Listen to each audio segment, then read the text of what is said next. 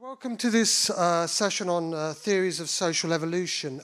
We have three speakers speaking, two of them through Zoom. Loet's going to speak first for 15 minutes, then we have a little bit of time for questions, 5 or so minutes, and then we'll be followed by David, who's presenting in person, and finally Wiebren Boonstra will be talking about sociologist of scale. He'll be the final, again, through Zoom. Just to say at the outset, my technological capabilities are absolutely zero. I've just been told to hold the microphone. Hopefully it won't come to any more than that. But Loet, I will tell you when you have 5 minutes left. You have 15 minutes to speak. I'll just say 5 minutes. So 15 minutes would do it. Yeah, excuse me for interrupting you during that part. Okay, so Loet's from Amsterdam is going to talk about historical trajectories, phenotypical variation, and evolving regimes. What is evolving? Thank you very much, and I'll pass it over to Loet. Thank you. And now I don't see my... Do you see my screen? No. This should be it. Is this visible? Yeah, it says your screen sharing. Yeah, but we can't see anything. Yeah. Yeah, it works. Yeah. Yeah? Is it okay? Yep. Yeah, that's good. Okay. Okay, fine. Let me tell you, I'm from a different sociological tradition, and that will become clear in a moment. I worked with Goudsblom mainly institutionally in setting up science and technology studies at the University of Amsterdam, the beta-gamma propaduizen, where Goudsblom always played a major role, and also in the science dynamics. Goudsblom was always there at the beta-gamma interface as an interesting partner.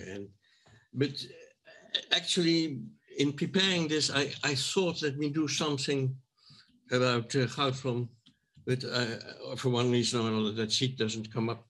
Anyhow, it didn't work, that it's not so clear to directly relate to it, because from my perspective, which I will explain in a moment, I'm more a dualist, and there are overtones of materialism and monism in the work of most of the people to whom I listen here today.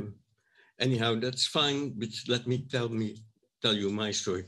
People who are interested in more background, here are two references, recent references, one in biosystems, where I particularly voiced the difference between monism and Niklas Luhmann's system theory, and a recent book, if people are really interested, for further elaboration.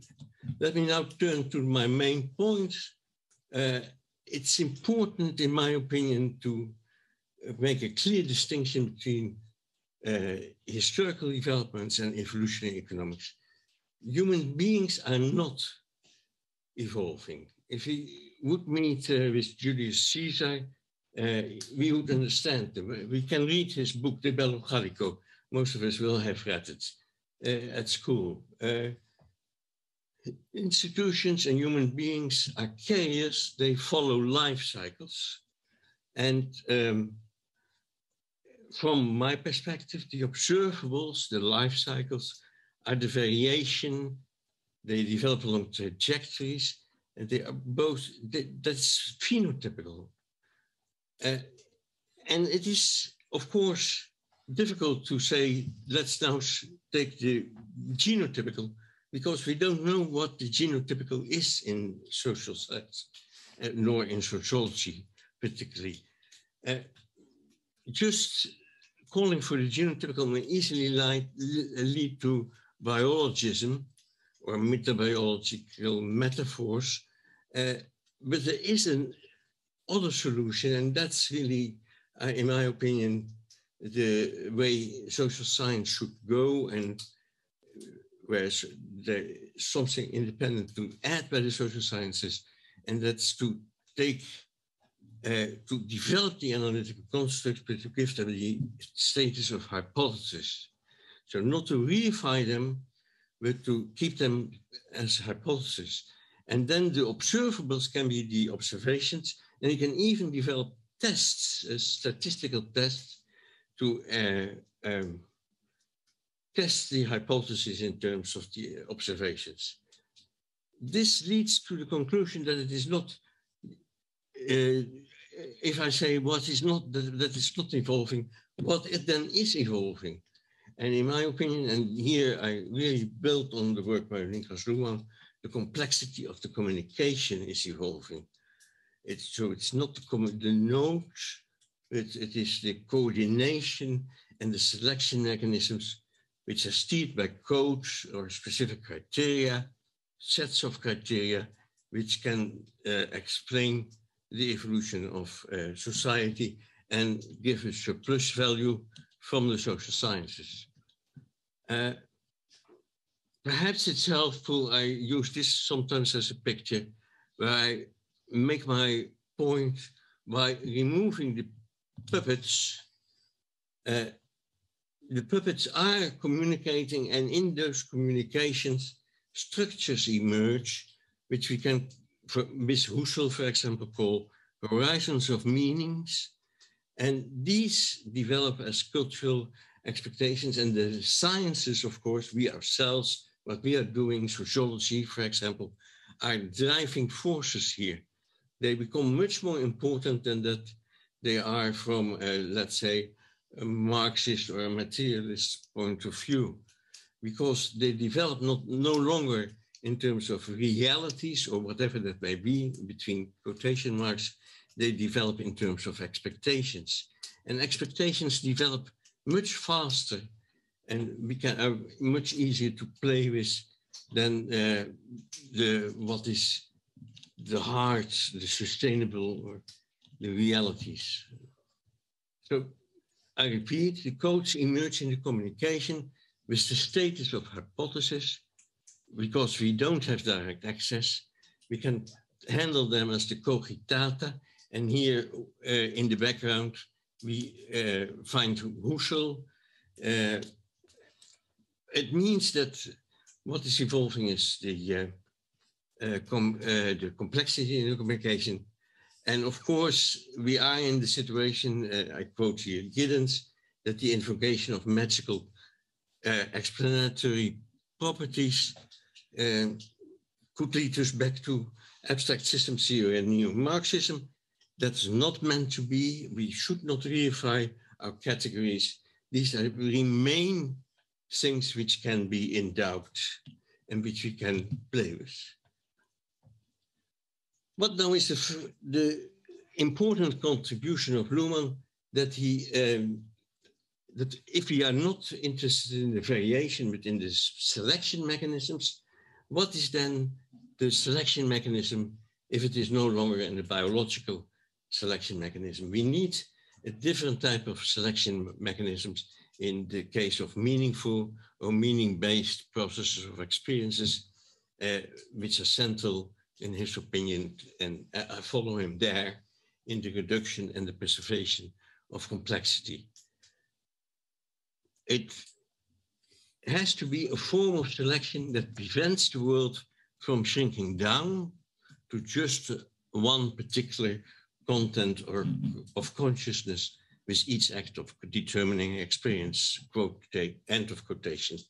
It means that the variants which are not selected should remain available, for further development. Let me move this here away.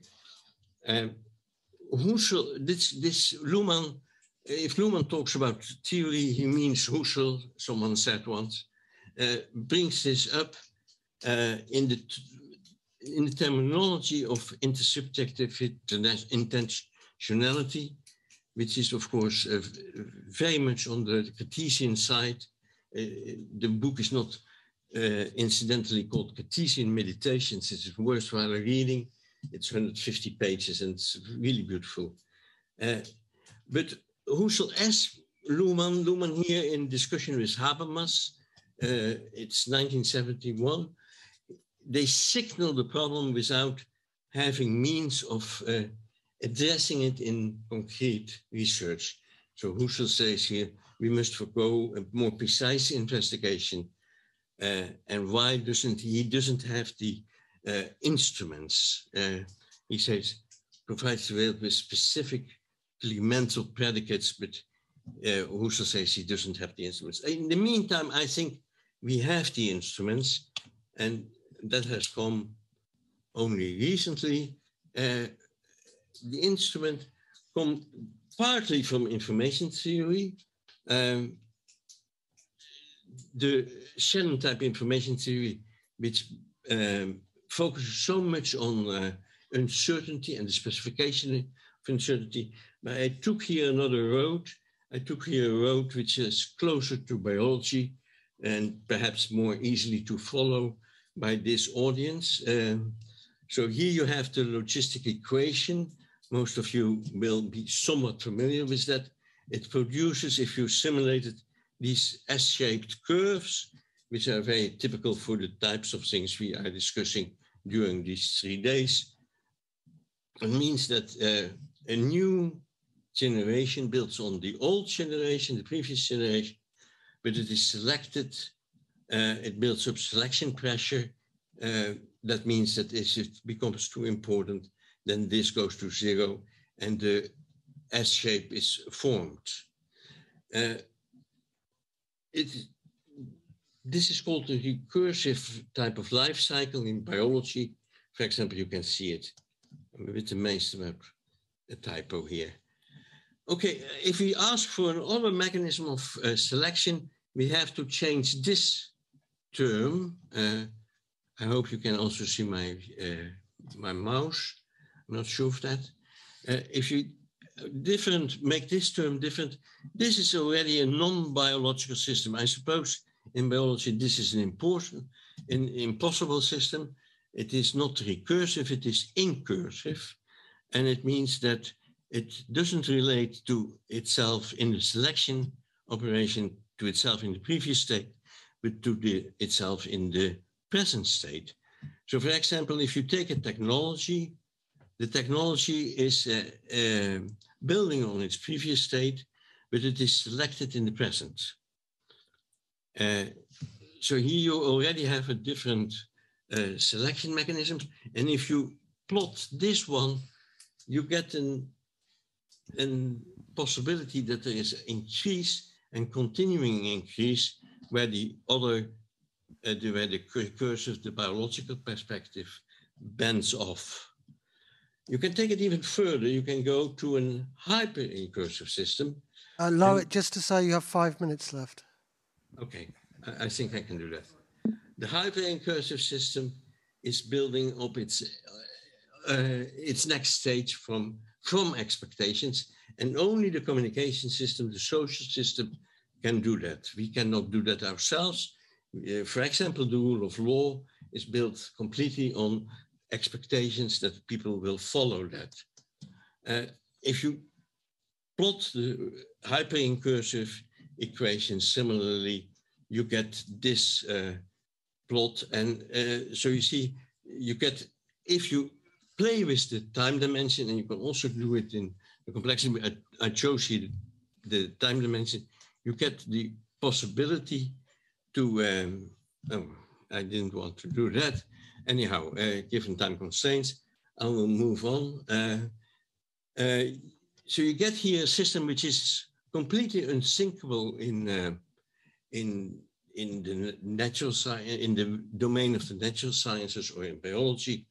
But it is a very neat mathematical expression of what Parsons introduced as the double contingency.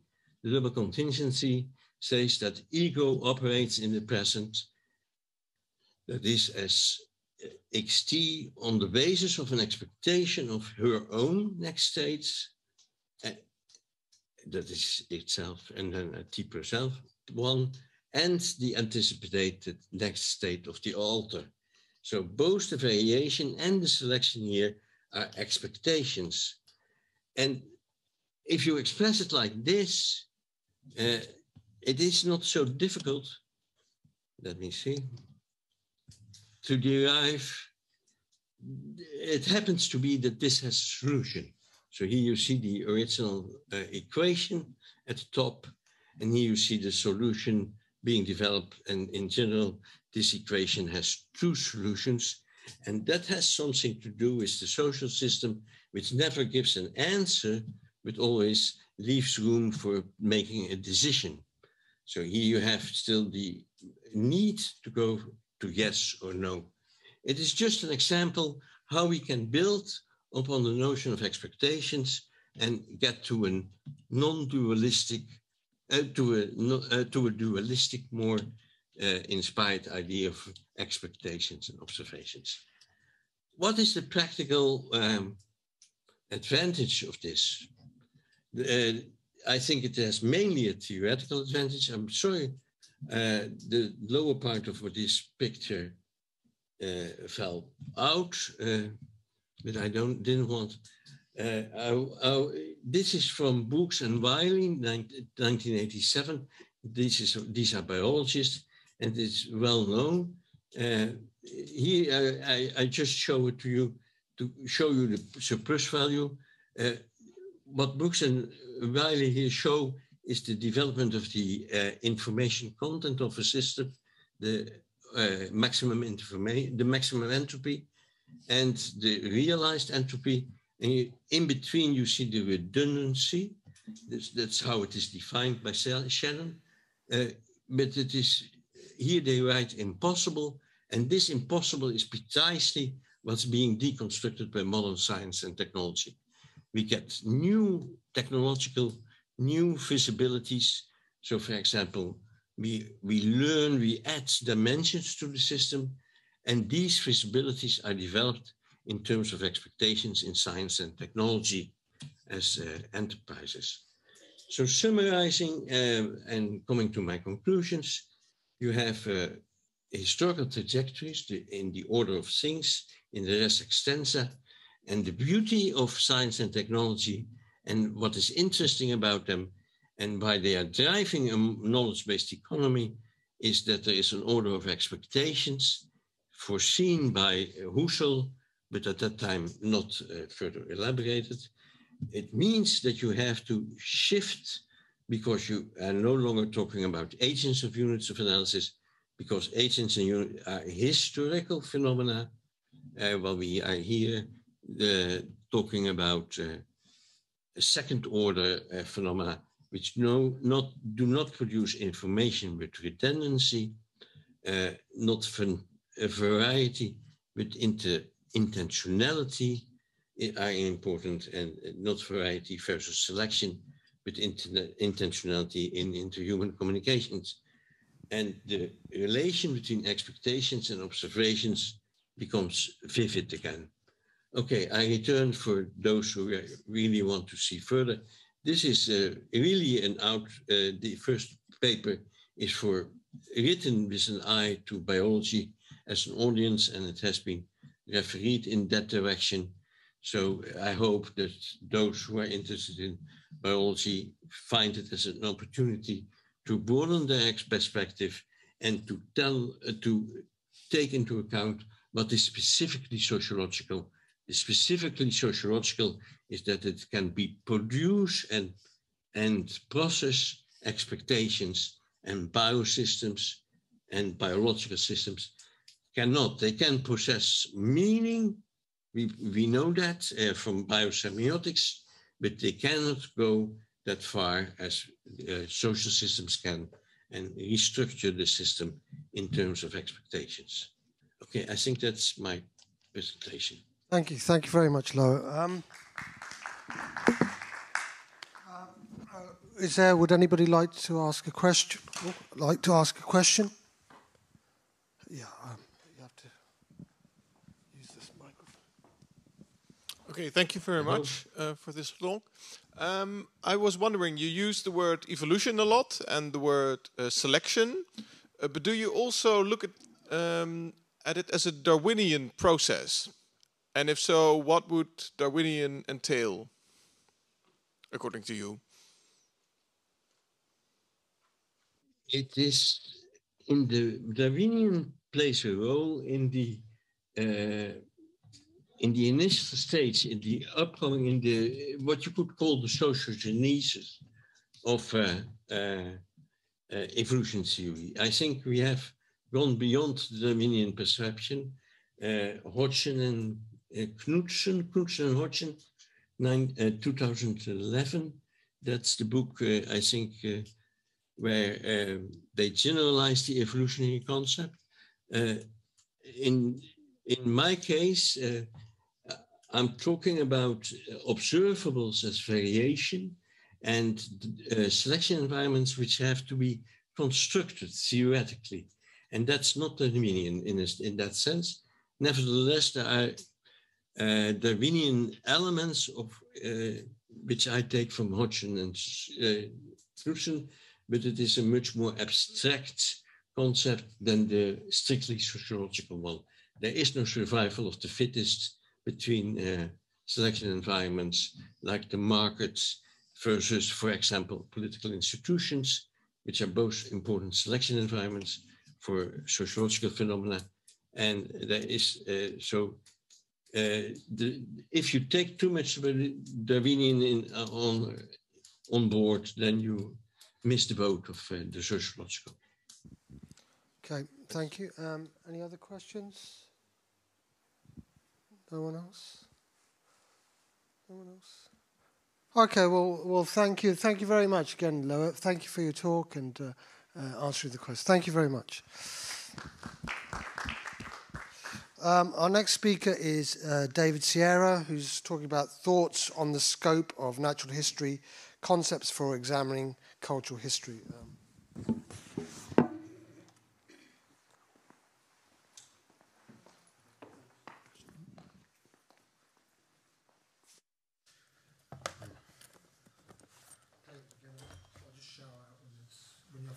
Okay, great.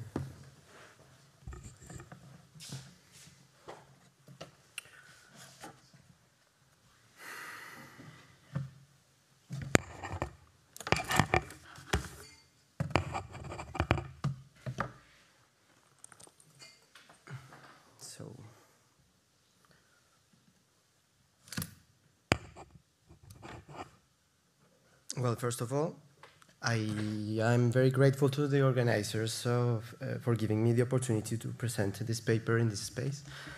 I will try to be very brief and present the main points of the reflection I am proposing in the 15 minutes I have, which respond to some crucial points on the research I carried out during the writing of this book that is called Sobre el paso de la naturaleza a la cultura, which is on the passage from nature to culture, which I published last year in Bogota, in Colombia. So I'm going to just show it to you if you want to look at it.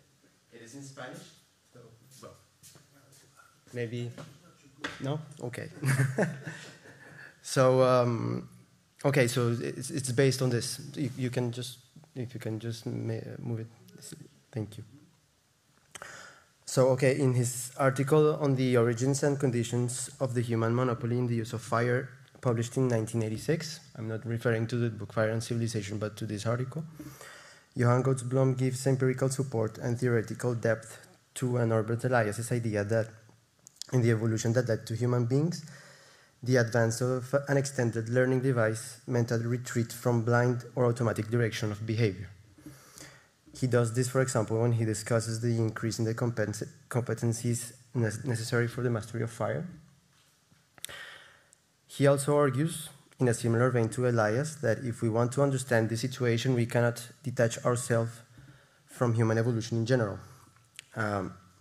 Nevertheless, Goudsblom and Elias's argument poses a difficult test for evolutionary theory, at least in its orthodox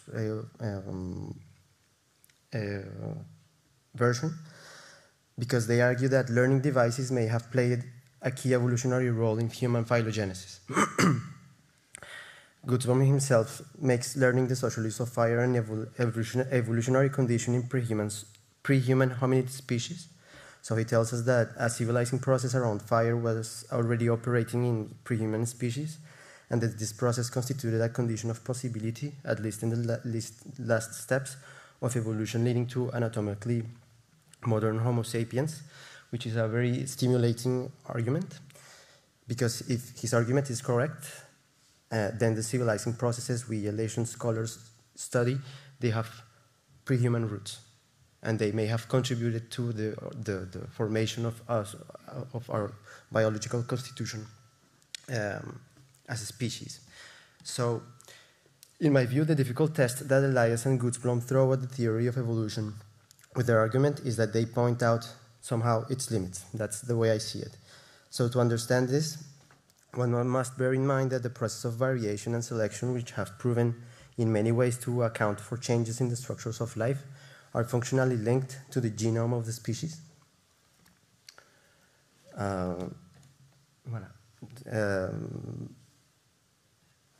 They are functionally linked to the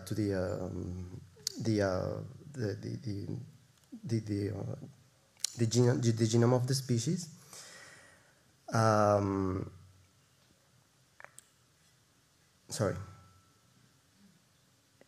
They are linked as a functional rational process in which one does not exist or do not operate without the other. But although many attempts have been made to prove the contrary, many evidence on history of knowledge continually shows that variation and selection are not functionally linked, or at least not directly linked, with the change of learned traits as they are with changes in the genome. In any case, there is plenty of evidence in human history to argue that cultural change is more due to mutually reinforcing conditions such as accumulation, interest, effort, coordination, necessity, chance, to name only these partial processes, than to variation and selection as directing processes. One particular example of this difference is the persistence of magical thinking throughout human history, and the eruption of scientific thinking in some societies that gathered the conditions for deepening a process of secularization of knowledge. This was not achieved necessarily through a selection, variation and selection, at least in the version of Darwinian theory.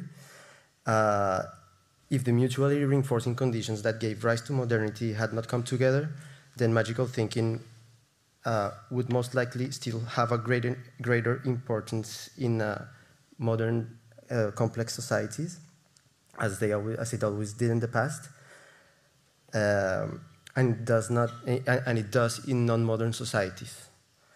So the uncomfortable question, I think, that cannot be avoided here is, what can we do with the concepts of variation and selection if they do not operate directly on learned traits as they do on genetic traits? So there are different options. One is to try to translate the theory of evolution with its abstract formulas such as variation, selection, restabilization, phenotype, etc., into the theory of society, as Niklas Luhmann did, and as Professor Loet just showed us. However, to be honest, I don't quite understand what is achieved by doing this. I do understand. Maybe I understand his proposal too little, but I do not see how this strategy can shed light on how it was evolutionarily possible to arrive at the human forms we know, such as symbolically mediated thought, the peculiar and changing capacity for self-control and anticipation, the ability to force oneself to act according to rules, the capacity to love, and so on. So I have the impression that Luhmann takes these human forms as given and applies the theory of evolution to them in order to understand the formation of society. With these variables as given. But this strategy does not allow to explain how these forms could have appeared evolutionarily in the first place, which is the question that I'm interested in. That's why I don't get with Niklas Luhmann option. Now, the other option that is, as an Asian scholar that I follow, is the one that he addressed in his symbol theory. There he argued that perhaps it would be better to leave term evolution with its abstract formulas for the process of morphological transformation of the species. It has been done brilliantly in biology, and the term development could be used to account for the sociocultural changes of behavior that are properly human. This is interesting, in my view, although it seems to me that in order for this conceptual distinction not to fall into the division between natural and human social sciences that exists, it is necessary to understand as well as possible, in theoretical, empirical terms, the transition period in which the organization of the existence of the species went from depending on biologically evolutionary processes to socio-historical development processes. So that's what actually made me try to address this question in that book. This transition period, I think it's very critical for us to understand what happened there. What is at stake in this discussion is the opportunity to provide a theoretical model in processual and empirically controllable terms of conditions that make possible the history of human societies as developmental processes. So as Elias wrote it in his book, What is Sociology? That is, that history has a developmental structure. So that is, in my view, what is at stake in this discussion. So,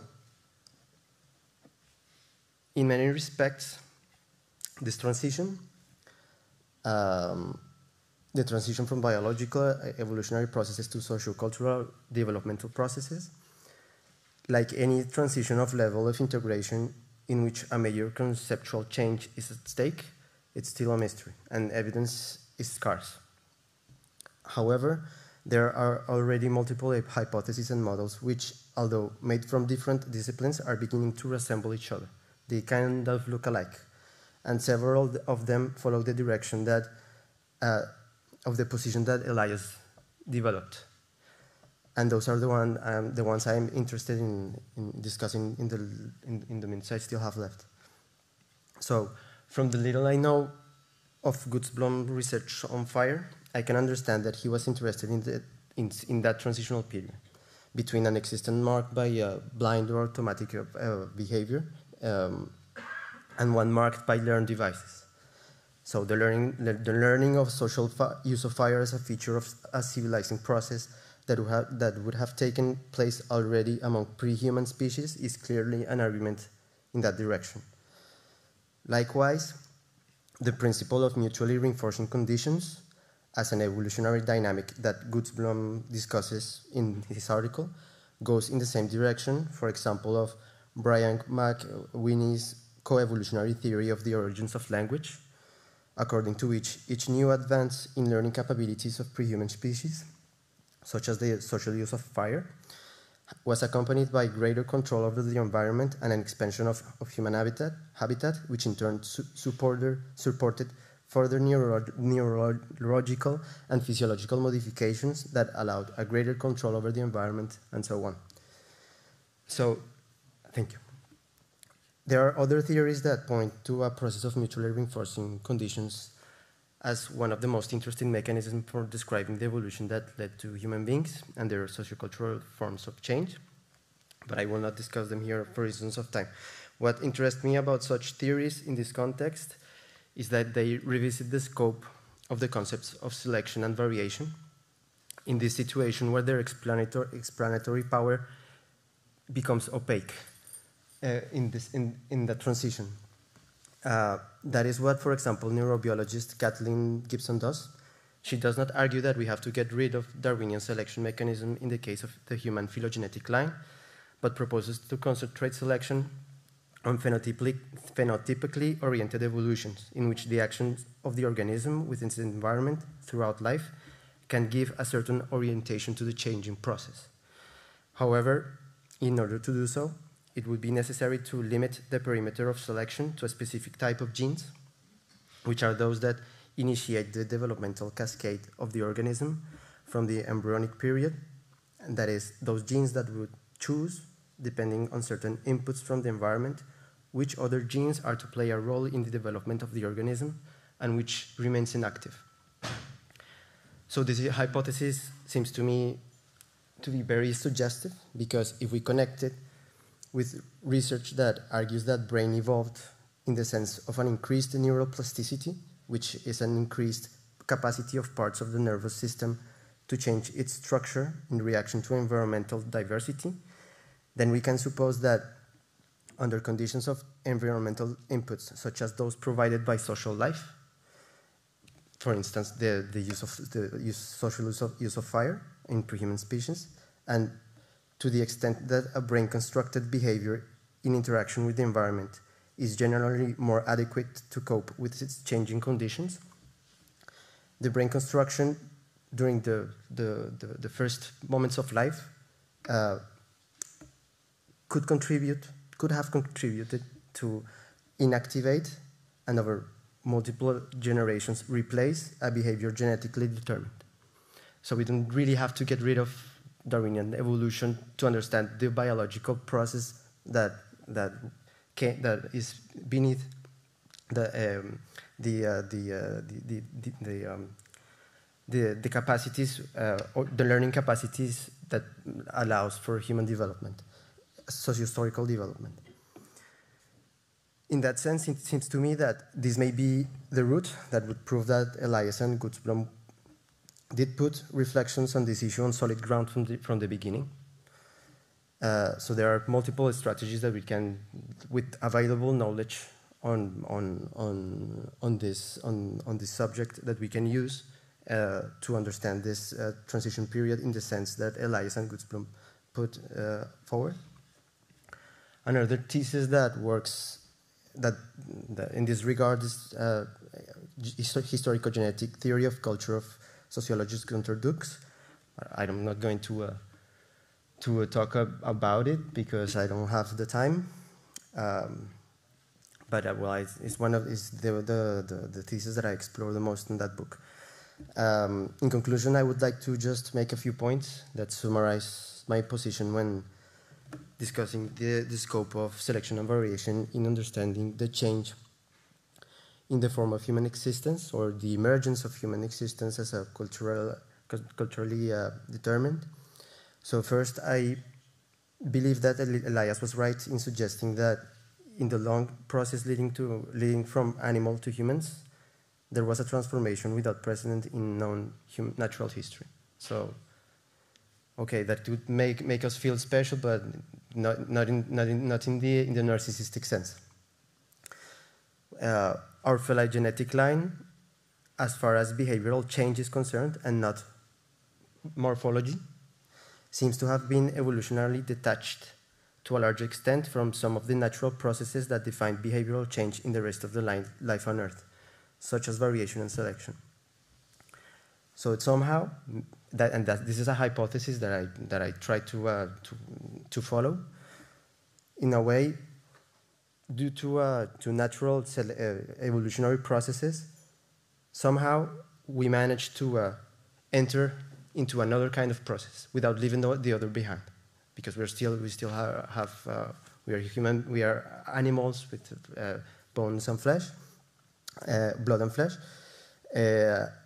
but at the same time, our behavior, not the morphological changes, they do change without the variation in the genome. So somehow, in that moment, there was this bifurcation in our phylogenetic line. And this defined a new process of change.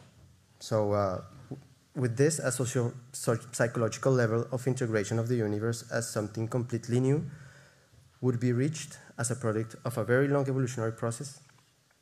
And as a new level of integration of the universe, if we follow Elias's thoughts on the subject, it needs conceptual tools adapted to its particularities. So that is why I think it's better not to use, it's better not to use the variation and selection like very loosely when we are reflecting on this issue. They may work very well as explanatory concepts of change of structures of life, but they seem to have lost explanatory power over changes in human behavior. And the final point was that socio-historical change seems to be better explained by mutually dependent processes of psychogenesis and sociogenesis. But that is another subject that would have to be looked at in more detail in other concept, in another context. Thank you. Thank you very much.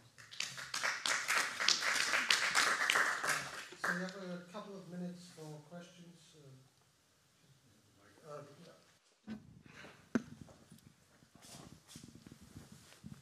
I think that the difference between biological evolution and social evolution is not as great as you expressed here, because in both cases they concern information. Biological information is biological evolution is by means of the change that is happening within the genes. But what is happening in the genes is change of information. That's also true in the social evolution. And it's not true what you said here, that biological variations act immediately. It very frequently doesn't act at all. There are variations which don't come about, don't express at all. It depends on the environment whether it is expressed or not. And sometimes this may take a long time. Mm-hmm. And I cover variations that have never come to expression.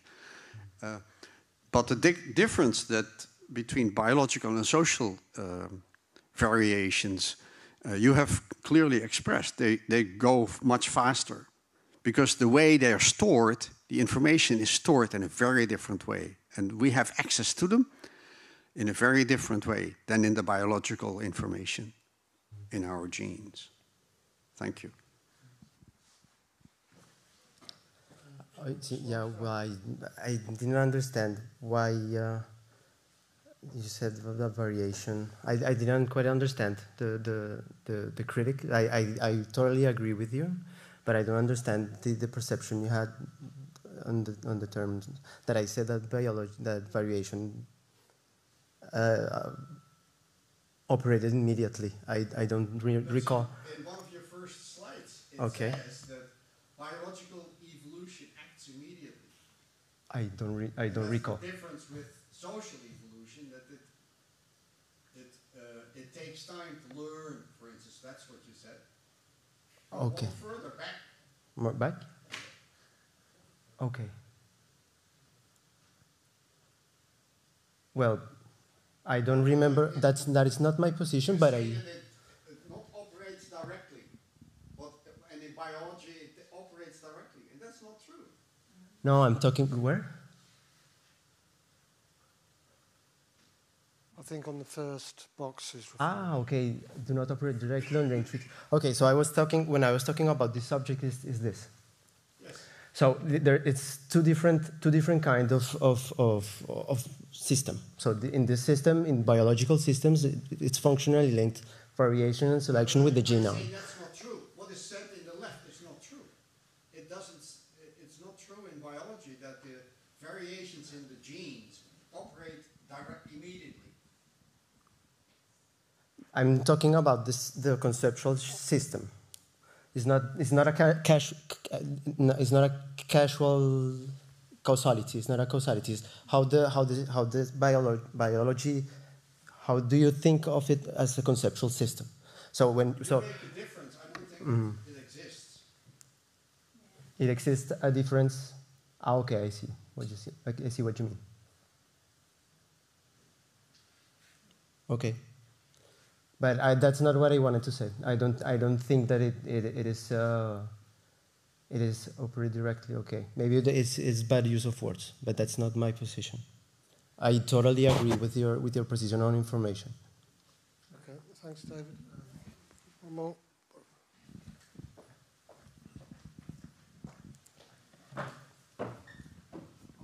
Yes, thank you very much for this very enlightening presentation. Let me just add to this small discussion which we just now had.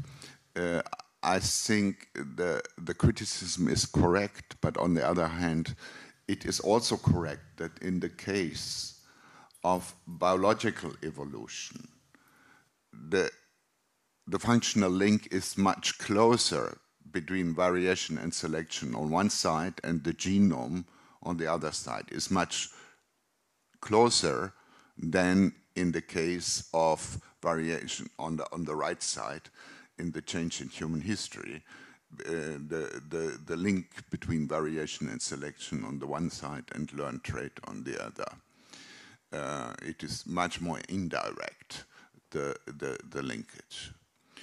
But what I wanted to say is I agree with the general trend of your solution to this problem.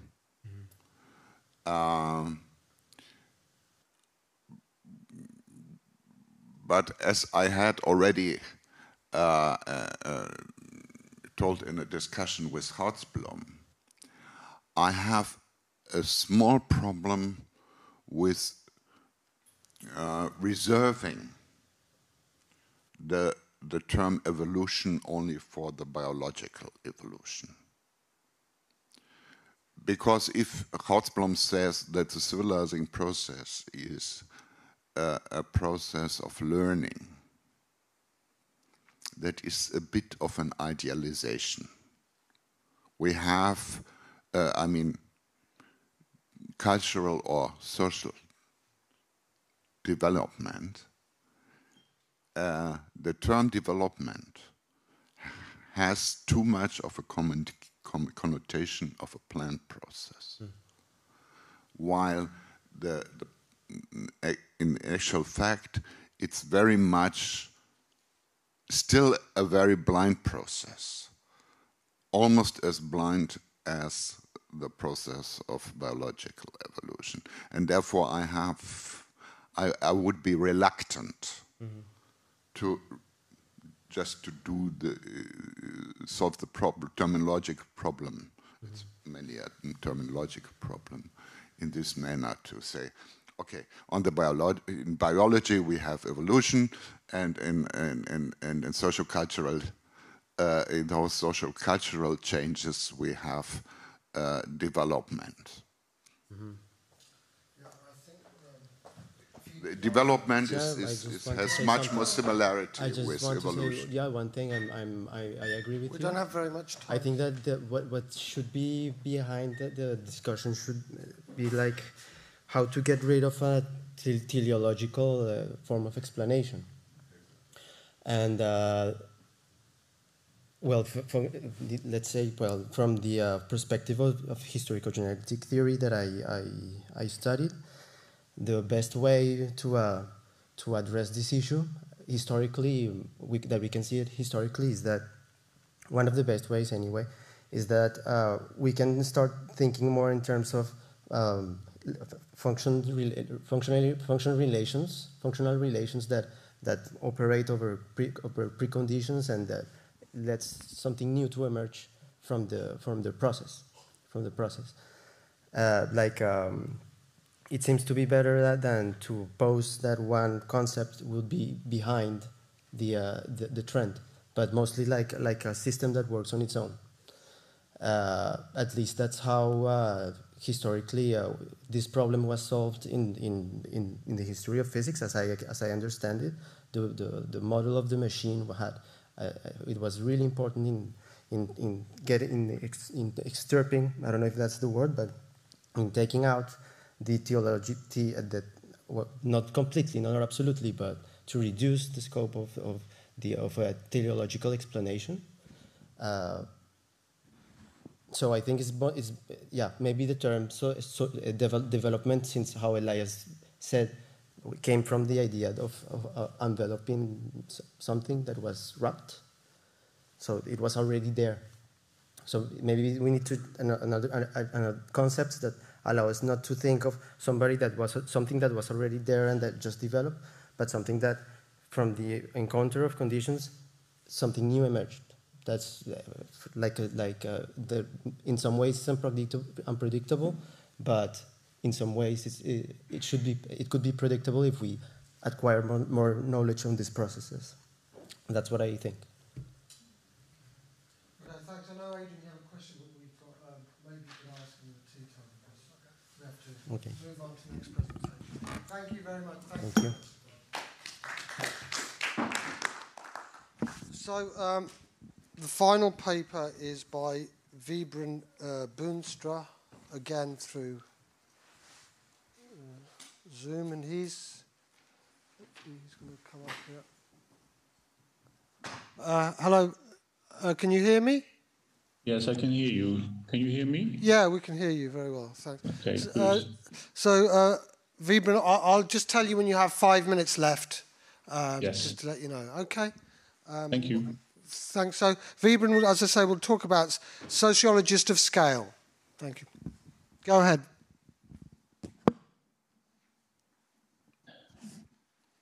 Can you see my slides?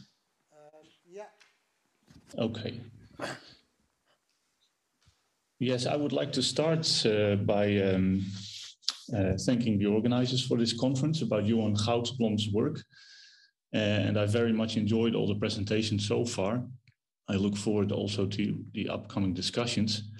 But now I'm happy to present you with some work of my own. And as you can see here in the presentation is titled Sociologist of Scale. And as you might have guessed, this sociologist is of course Goudsblom. But it also applies to a number of others whose ideas we will discuss in what follows. Perhaps a bit counterintuitive, but the variability in temperature on Earth can be a good start for a sociological analysis of the long history of humankind. So you see in this animation how volatile and extreme this variability has been for most of Earth's history, but the exception comes at the end. So during the last 12,000 years, the temperature has been remarkably stable, and we call this period the Holocene. And it's a period of grace because it created the conditions in which human groups could improve their chances for survival. And with better chances for survival, our species grew in numbers, as you can see here in this graph that shows the size of the world population over the last 12,000 years. And here you see a hypothetical graph that has been designed to indicate how during the Holocene, large human groups have become more frequent compared to small human groups. In other words, the survival units of humans expanded continuously, as Goudsblom wrote. And this graph visualizes how these units have expanded during the course of our history on Earth. But other things changed as well. So with the growth of our societies coincided also growing use of natural resources, growing levels of waste and pollution. And these pressures in turn changed chemical, physical, also biological processes everywhere around the world. And today we've come to the point where Earth scientists are telling us that human pressures are threatening to change the functioning of our planet. So we are pushing ourselves out from the Holocene into another era, which is now also known as the Anthropocene. And the expectation is that this era will be not as gracious as the previous one. And for me as a sociologist, but also as a sustainability scholar, these images and knowledge raise two questions. So the first one is how we can explain the tremendous increase in the scale of human social life, because that scale makes the pressure so harmful. And relatedly, how can we prevent the destruction of the natural environments and processes that humans need for their survival? And in what follows, I argue that Goudsblom's work and more generally the theory of civilizing and decivilizing trends can provide important tools for answering both questions. But let's start with the growth of human societies. So early on, a number of scholars pondered this question, how societies could grow if humans tend to be primarily concerned about their own well-being. So in other words, how could humans overcome their inborn propensity towards egocentrism? And the importance of egocentrism was already captured in the Greek philosophy of Stoic, this concept of oikeiosis, which refers to the circles of identification and the idea that consideration or sympathy diminishes when people or things are further away from us geographically or culturally. So how did humans overcome that propensity for egocentrism, as well as propensities for ethnocentrism, which is the concern for our immediate survival unit? And many classical thinkers like Thomas Hobbes or Adam Smith believe that we couldn't overcome these propensities. And Hobbes, therefore, thought that growth needed a sovereign and coercion, but Adam Smith thought that societies could only grow if people could trade with distant others, and over time came to realize that for this trade and the benefits it gave, they were dependent on these distant others. And just as a small aside, it's good to notice how both Hobbes and Smith's idea about human nature is rather static. So later thinkers connect to oikeiosis a much more dynamic conception of human nature, captured in ideas such as the we-I balance or the widening circles of identification. But I would like to highlight that Adam Smith, would like to stay with him because he was one of the first scholars, together with his fellow Scotsman Ferguson and Turgot in France. He was able to outline the first conjectural history. And in this scheme, which you see here, there's a co-occurrence between greater morality or consideration of others and economic opportunity. And later Albert Hirschman would call this the du commerce thesis. And in a recent book, The Dawn of Everything, Graeber and Wengrow argued that this type of thinking should be considered as a reaction to the great discoveries in the 15th and the 16th centuries. But what these conjectural histories illustrated was that a growth in numbers coincided with changes in the ways people organize themselves. And this idea you can see in this table, where you have an increasing scale of social life going together with also different ways in which people group together. So going from foraging bands to nation states.